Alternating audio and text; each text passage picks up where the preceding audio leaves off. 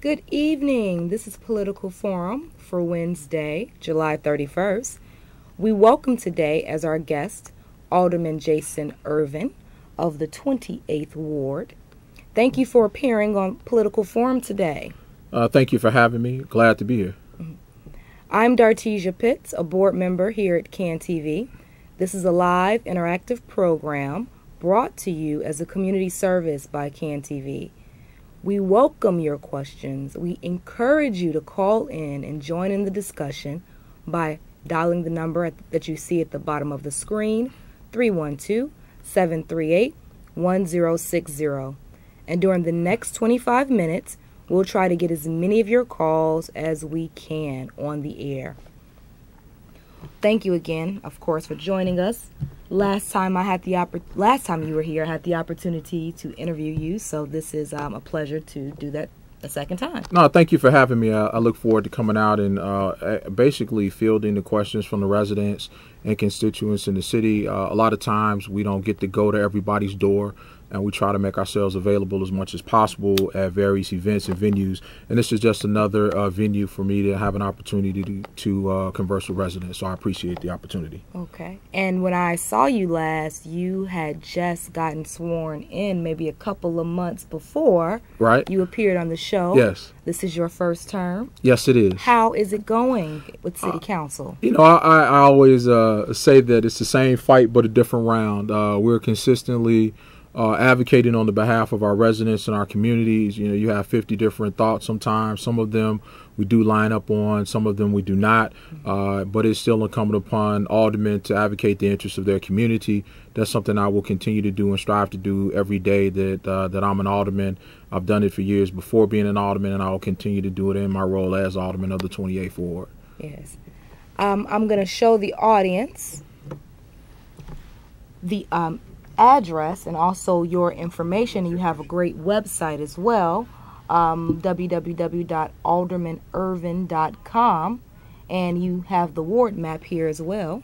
Yes, that's the ward map that you're looking at. That's the configuration I was elected under. And then we're also transitioning to newer boundaries, which we also, I'm sure we have a copy of that to show the residents as well, which has some changes. I still represent communities of Austin, East-West Garfield Park, North Lawndale, Little Village, and Pilsen, but we've added the communities in the near west area of University Village, the near west side, and a portion of the Illinois Medical District.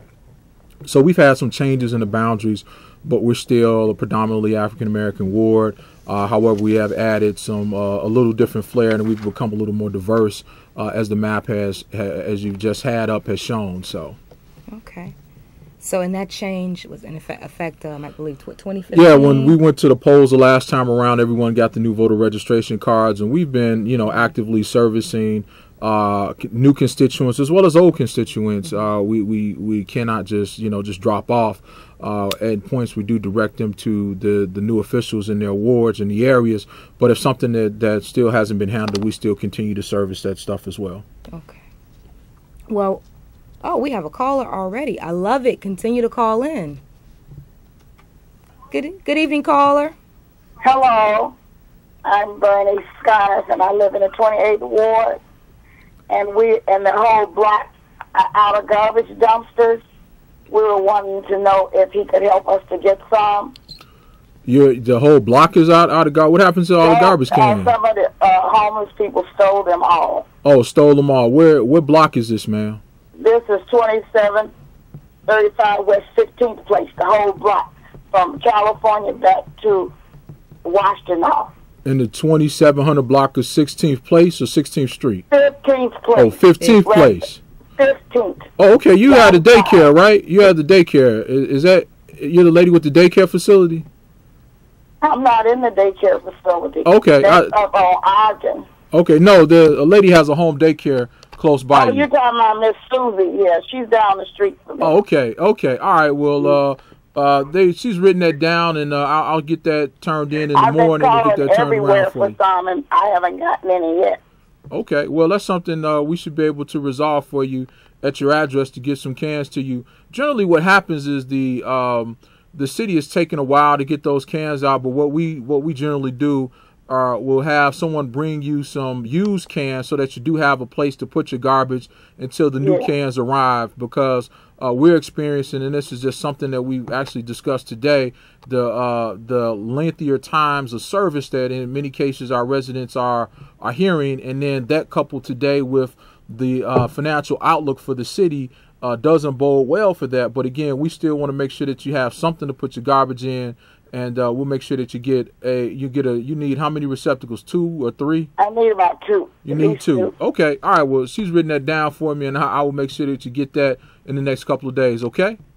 Okay. Thank you. All right. And are you also coming to our senior picnics coming up this Saturday? So I heard it was Saturday, but I was kind of disgusted because when they had the TIF fund, and I went to that, and I've been going every year to get some outside work done in my house, and they always do other things with the money. So, well, you know, the TIF is part of the neighborhood improvement program. In many cases, ends up being a lottery, and you know, because the Midwest TIF, and I believe you live in the Midwest TIF. The Midwest TIF is one of the largest TIFs that has residential properties, and the amount of money that's given. And I actually have a list of all of the people that have received funding after the lottery was performed. And I don't know if you were on the wait list, or it sounds like you didn't get the first list, but on the wait list. But that's something that myself, Alderman Chandler, Alderman Burnett will continue to do on an annual basis as the funds are available. The Midwest TIF, like I said, is one of the larger TIFs in the city of Chicago, and we've also went to the state legislature to have it reauthorized for some additional time, so we can get additional benefit out of the TIF, as well as provide stuff in the communities for residents. And just as an example, when we repaved all that raggedy street over there on Washtenaw, that was actually TIF money that we used to repave Washtenaw between Ogden all the way down to 19th Street. So we are doing things with the TIF money. It may not come back to you in a direct form at your home personally, but there are things that we're doing in the community with this money to help improve the quality of life for residents in the ward. Oh, okay then. Thank you. All right, very well. Those dumpsters, though. All right, we're gonna get the dumpsters. I know that's more important than anything. Yeah, that's for rodent control. All right. Oh, okay then. Thank you for calling, though. That was that's great when you can dialogue with the constituents like that. No, yeah, and I appreciate that, because access. a lot of times, you know, people call 311 and 311 takes in information, and a lot of times, you know, they have to get to it when they get to it, and so a lot of times we receive those calls, and you know, it's incumbent upon us to try to expedite services where we can, or make a way, you know, and a lot of times out of no way, you know, we're asked to make a way, and we have to do that to help our constituents, because that minor issue of the lack of a garbage receptacle can turn into a huge issue for the area with rodents and other types of vermin and people, and just it can become a problem. So if we can nip this in the bud for her, that will save us a lot on the back end. Okay. Well, thank you, callers. If you're just tuning in, I am sitting in the studio with Alderman Jason Ervin from the 28th Ward, and this is Political Forum. So if you would like to engage in the conversation, give us a call, 312-738-1060. So, I thought we had another caller. So, there's a senior picnic on Saturday. I heard you tell. Yes, we have our annual back-to-school parade and picnic on the first Saturday of the year. It's ironic. It always coincided. Most of the schools in the ward were on what they called Schedule E last year, and they started that first Monday in August. Now, everybody's been shifted to the end of August, but we had already set up our date for the back-to-school parade and picnic on the first Saturday, and we've continued with that date. Again, we invite all of our seniors out to have just a great day with music, fun, bingo. We have jumping jacks for the kids. We give out school supplies. It's just an overall good day that we have. This year, we're going to be doing it at Marshall Campus Park. Brand new park. You talk about some TIF money in the community. That park and the work that was done at that school was done primarily with the use of TIF funds right at Marshall High School in the heart of the East Garfield Park community, as well as the heart of the 28th Ward. So TIF dollars do actually work and have been working on behalf of residents. It's just not, they may not have that direct connection, meaning that something directly came back to them, but there are plenty of things that we're doing in the 28th Ward trying to utilize TIF funds in a positive manner to make life better for the constituents. All right, we have another caller. Hi, caller. Yes, good evening. Alderman, I have a question concerning the free Sunday parking. I know that some business owners say that free parking on Sundays can hamper business because local residents park there in those spots instead of potential customers. So I just want to see what are your thoughts on it? My thoughts are in different business areas. For example, in the 28th Ward, I have three predominant business areas, one along the Madison and Pulaski corridor, the other along Cermak, and the final one along Taylor Street. So I've asked each of those independent associations what their thoughts were as it relates to Sunday parking. Right now, I have one that said that they want it, and I have two that have not decided. So the ones that want it, we have to, of course, we don't have to do anything. But the two that are still deciding, if they feel the need to reinstall the Sunday parking at the business areas, I think that would be in the best interest of all concerned. Because again, the object to have thriving retail in any areas for jobs, and it's for a neighborhood, a neighborhood purpose, that we will evaluate those and then bring them forward if it needs to be changed. Thanks for the question, caller. So everybody should definitely come out and hang out at the picnic that's coming up, which is great. You have a lot of infrastructure development going on. I heard you talking about the Washtenaw pavement and other different development that's going on. You want to tell the audience more about that? Yeah, we've tried to use the funds. Every ward receives menu allocation and funds, but given the size of our ward, if we only had the $1.3 million to use in the ward, given our size, we would not be able to accomplish much. So we look to other funding sources, be it the TIF funds, be it through our state reps and state senators, for additional funding to help with the infrastructure in our community.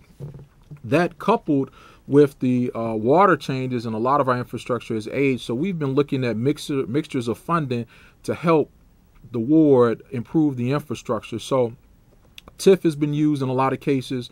We've taken TIF money and used it with water money to do road projects.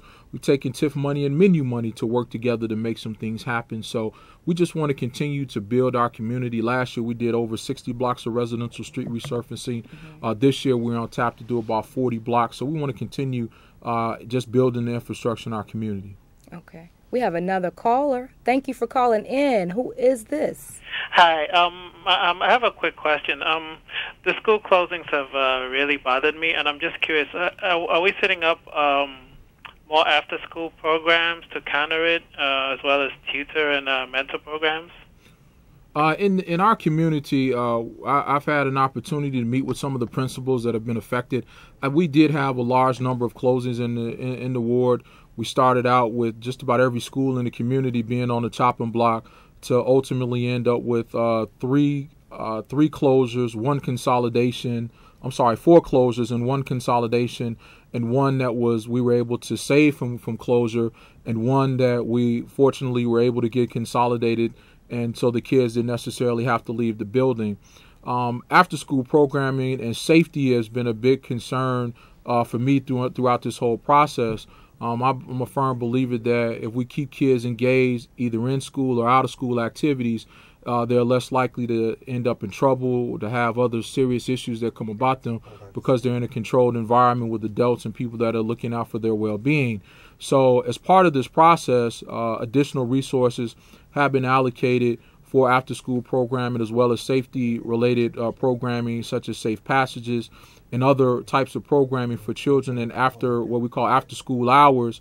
And even though these activities sometimes occur at the school, these are still good programs that we would like to see. The other side of this is the mental health component that we're also looking at, because a lot of our children, we can do great things with the children, but they may go to an environment at home that may not be very stable. So as part of that component, the mental health, the social work aspect of this, we're also looking at ways to engage parents better as it relates to being more involved with the children. I have a great example at Spencer Elementary School with Dr. Sean Jackson and the Parent University that they have implemented, and we've just seen that school grow by leaps and bounds. And that's something that I would like to replicate not only in my ward, but I think would be beneficial for the entire city to take a look at what he has done at Spencer to make that school a better place. Well, we have another caller. All right. Hi, caller. What's your question? Hi, Alderman Ervin. I just want to say firstly, I think it's wonderful that you are not only an elected official but also a product of the public school system, which is proof that public education works. But sort of on the heels of the last question, I had concerns about the funding. I mean, even the schools that are not closing are facing huge gaps. I know that there's been a lot of talk about going into the DePaul University TIF and taking that $55 million and allocating that towards schools to close some of these gaps. I wanted to know how likely you think it is that the city is going to release that money, and if that is not an option, what are some other viable ways we can fund public education without having to cut teachers and classes and programs? My opinion, education in general in the state of Illinois has a revenue issue. The per pupil funding that we're looking at today coming for the state in general, state aid, is at its lowest point ever on a percentage basis.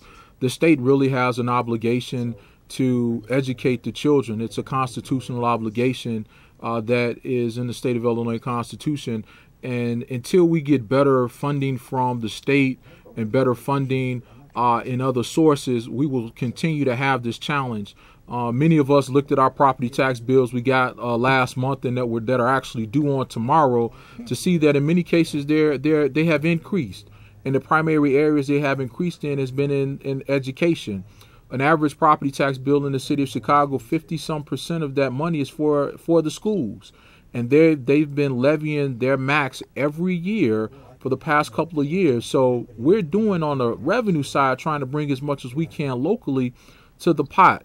I firmly believe that the state must meet its obligation and release some of us from the burden that everyone is having to shoulder. And these things are domino effects. These same issues that come across as far as after school programming and arts education, art to me is not an option. Music is not an option, because when we went to school, we didn't have to make a decision between art or music or, other things that we're asking these principals to make today. So when we look at this, we really need to look at more equitable funding for schools, especially the Chicago public schools, and also with the pension obligation issue that has not only affected the state of Illinois, is also affecting the city of Chicago. And just to think about this, if nothing changes in the current state, we'll be looking at an astronomical increase in property taxes from the city of Chicago to cover pension obligations. And again, this is stuff that really is intangible that we can't point to say we raise your taxes 80-90% to pay for something that you feel you don't get a benefit from. So that's a tough conversation, and that's tough for us to take a look at. But again, we firmly believe that the state needs to come up with a better revenue source for education, not only for the citizens in Chicago, but statewide. Okay, we have a question from a caller for the alderman. And Yes. of course, this is one of the, just like the school funding and the school closings, it's about gun violence. Yes. And the caller wants to know, what steps are you taking to fight gun violence in your ward? Gun violence in the 28th ward, we've had some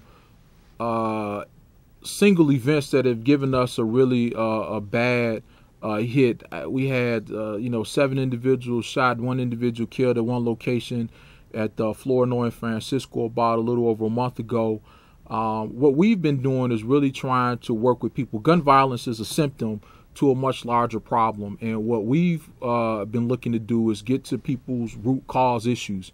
Many cases we're finding that it's joblessness and lack of education, and then the breakdown schools, right? in the family structure. So we've instituted a program. In that specific incident in that area, we've called the community together. work with residents, and I sat down with them to ask them what they thought they felt was needed to help remedy some of the situations that were causing the problems. So we're working with the Department of Family and Support Services on social service components for residents. We're working with the Illinois Department of Employment Security for jobs. We're working with the city colleges for GEDs. And so we're trying to give people avenues to change their lives and move in a positive direction. And we're also working with law enforcement to work with those who choose not to take the path that these things that are being offered to them. So this component and these strategies is multi-faced. And again, I think the real key is to find out what the true issues are in that particular community that is driving these youngsters out here with this excessive killing and the excessive violence. We have another caller.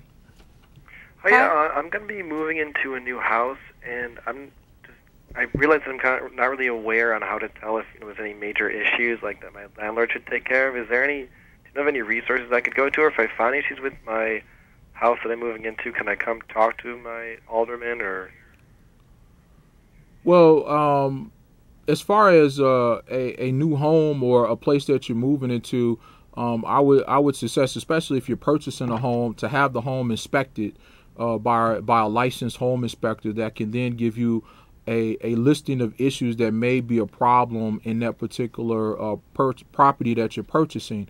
If you're renting a property, you can always check with the Department of Buildings to see if there's been any issues previously at the building, or if there's been any current complaints that have been lodged against the building. And also, the best thing to do is potentially talk with neighbors or just make a physical inspection of what's going on in the area or on the property itself. All right. We were talking prior to the show about one of the initiatives that you are working on within City Council, and it's the Fly Dump Reward. Can you tell the audience about that? Yeah, we've experienced a large number of fly dumps, and we historically have experienced these issues, and these predate myself as alderman in the 28th Ward. But in a lot of areas where you have vacant properties on the south and west sides and other communities, people will just come and dump various debris, construction debris, garbage, you name it, they will just dump it. And in fact, the irony of this is that on yesterday, I received a call from a resident that someone was actually stealing brick pavers out of their alley. And you come outside and you don't have an alley. That's a problem. So the fly dumping reward that we put in place, basically, if you can help us with information that will convict someone for fly dumping, we will give a $100 reward. So if you get this information, you call 311. The call taker will ask you some questions. And again, as you can't be anonymous, but you can pass the information along. And if the conviction results, there'll be a $100 reward for you. All right. Again, Alderman Ervin, it's always a pleasure. You are doing great things in your community. I am on your list, so I see via emails all the great things that you're doing, from trying to get jobs for the community to develop the community. And I thank you. And I'm not even in the 28th Ward. But well, we have to change that. You have to move into the community. And but again, I'm glad to be here. I'm glad to hear the pulse of what people are thinking. And again, I think it's a great opportunity to come out and again, be glad to come back whenever you ask. All right. Well, you have been watching Political Forum. I'm your host, Dartesia Pitts. We've had the honor of having Alderman Jason Ervin in the studio. Tune in next week for another Political Forum, 7 o'clock. Have a great evening. Thank you.